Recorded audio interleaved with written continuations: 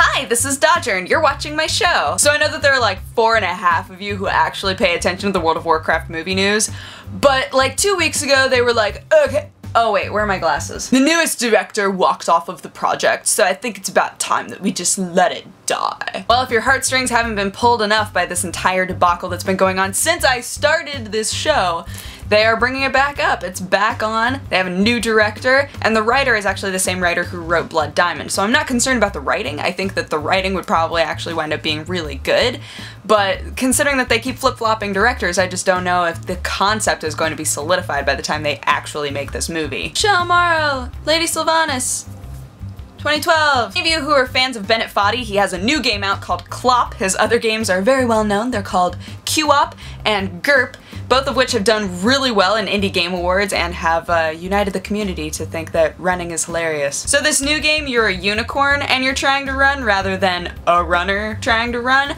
I was kind of disappointed that it was another running game. I was like, okay, you're just reusing ideas now. Like, QOP did really well and now you're just doing another running game and yay, you're a unicorn, but whatever. I was dead wrong. This game is just as fun and just as ridiculous. There are more obstacles, although the actual running part of it is a bit easier to do. It's still difficult. I will link you guys in the description so that you can go ahead and play that. I know that I'm going to be playing it some more because it's just ridiculous. Any of you who are at the Quakecon keynote for John Carmack, you might have heard a little bit about Doom 4 that's kind of exciting. Sadly, you didn't actually get to see Doom 4. They didn't show any gameplay or anything, but they did show fans that they were pretty committed to it. They're actually giving up on a lot of projects, or at least setting them off to the side for a while until they can finish their bigger projects like Doom 4. Wolfenstein, Rage, all of the other mobile games that they've been working on are going to be set aside at the very least until they finish Doom 3 BFG and Doom 4, and I think that once Doom 3 is done, the entire team will just be working on Doom 4. So it's definitely gonna happen. They did say it's done when it's done, which I actually prefer. I feel like for me, Doom 4 is one of those out of sight, out of mind sort of scenarios. I don't even think about it until I see news about it, and then I go, oh yeah, that's a thing that's happening. That's cool. I used to watch my brother play the Doom games all the time. I was too scared to play them myself, but I would like sit next to him while he was playing, and then when I would see monsters, I would scream so loudly in his ear to the point where he literally kicked me out of the office. Looking at the games now, I'm like, oh, Tiny Dodger, what was it about that game that you found scary? Cause it ain't scary at all, but child brains, man. Last piece of news, and also having to do with Quakecon, if you pre-order Dishonored while Quakecon is going on, so that's until the 5th, so you have 2 days, 2.5 days, depending on when you watch this and where you are.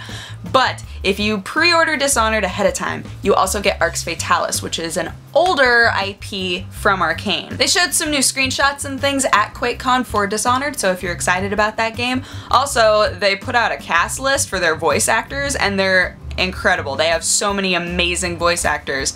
I keep getting more and more excited for this game. So knowing that I could pre-order it now and maybe get another game from the same studio, that's pretty cool. Arx Fatalis is another first-person RPG, and you would get access to it now. So while you're waiting for Dishonored, you can play Arx Fatalis and be like, oh, I can't wait until Dishonored, I'm so happy. Now you have to pre-order the game on Steam. This is a very key piece of information. Unfortunately, I've heard that Arx Fatalis is actually a lot easier to play on Xbox, because there are really specific movements that you have to do that are easier with a joystick versus a mouse. It's a 10-year-old game that I was totally into at the time. The UI and the mechanics are a little faulty, but it adds character that you don't see in games nowadays. Oh god. Go away. I hope you don't become a weird facet of my personality. Anywho, that is my show. Thank you so much for watching. If you have a positive or a negative response, feel free to leave it in the comment section. And if you want to have coffee with me, you can click wherever I put the annotation and it'll take you to my other channel. But otherwise, I hope that you guys had an amazing day, and I will talk to you again. What is today? On Monday. Yes. Okay. Bye-bye. Mwah. It adds character that you don't see in games nowadays.